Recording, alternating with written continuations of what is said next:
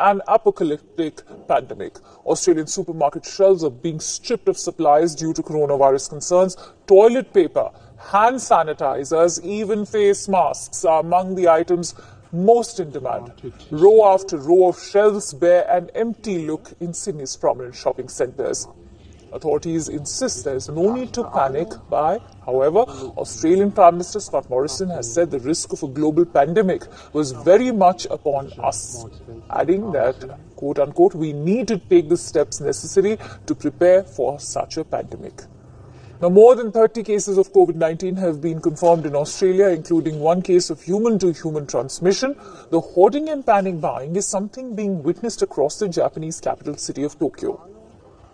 Just like Sydney, face masks and toilet papers are simply flying off the shelves. Local media reports say that people are falling prey to rumours that both masks and toilet paper are produced from the same material, and with production falling to China, there might be a shortage in the near future.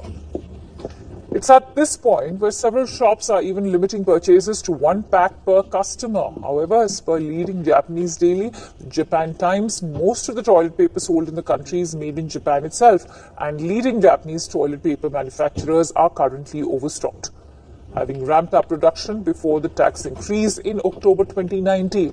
The number of infections has almost reached 1,000 in Japan, with 12 deaths reported.